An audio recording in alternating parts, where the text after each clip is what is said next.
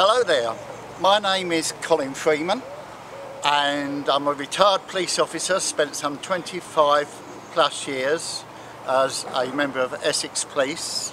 Much of my service in the Epping Forest district, including 10 years as the village policeman covering Morton, Bobbingworth and the Lavers. And I'm passionate about the countryside, I'm passionate about the whole area of Epping Forest and especially passionate about litter. So having retired in 1993, I came back again a few years ago and took on a role as the Essex Watch Liaison Officer for Epping Forest District. Now, because I'm getting older and apparently can perform all sorts of miracles, I now cover Epping Forest, Brentwood and Harlow. So I never have time to be bored. But I'm very, very passionate about community. Community cohesion is at the top of my list every day of the week. And things wind me up like they do many people within the community. One particular thing that winds me up is litter. So today I'm going to talk a little bit, in fact, as some of my friends would say, he's talking a load of rubbish again. And I'm pleased to do this because I am, as I said, very passionate about the subject, about the way that people seem to think it's okay to blight our countryside and our urban areas with waste, whether it be fast food waste, cigarette butts, chewing gum, fly tipping, the lot. Antisocial behaviour and antisocial for the environment. It's something that we all need to stop and think about. I was brought up in London and I was brought up as a child to, if I got a sweet wrapper or paper or any rubbish, you screw it up as much as possible, put it in your pocket until you find a bin. Hence the saying, find a bin to put it in. And I want to encourage more and more people to do that so that our environment is not affected by the blatant disregard of many people who seem to think it's okay to drop their fast food litter. Their cigarette butts, often not extinguished. Chewing gum. As a child I can remember going to the cinema one day as a treat with a brand new pair of trousers on, and some inconsiderate person had decided to leave their chewing gum on the seat. And didn't do my new trousers a lot of good at all. So all those sort of things, I think we need to stop and we need to think about our behaviour, about the way we treat the environment and the way we look out for each other. I'm going to give you a quick example here, talking of cigarette butts.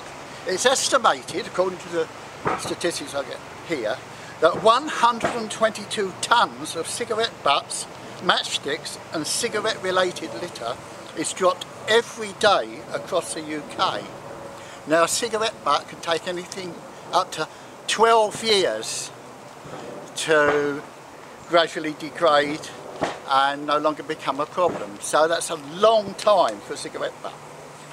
And according to the Home Office, 40% of outdoor fires are caused by litter and refuse. And I've seen that on many, many occasions. Hectares of forest land, Epping Forest close to us, has been destroyed in part several times over the years because of people irresponsibly discarding cigarette butts out of the window.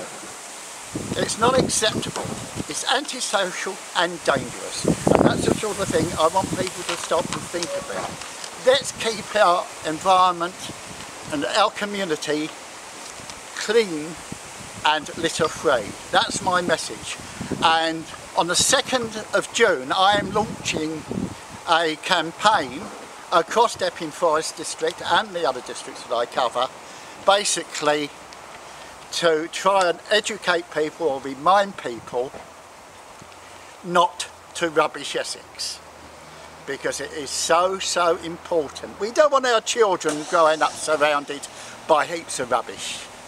We don't want to encourage rodents by leaving food about, discarded food, and therefore feeding them, encouraging more and more rodents to come and blight our lives in other ways. We need to stop and think.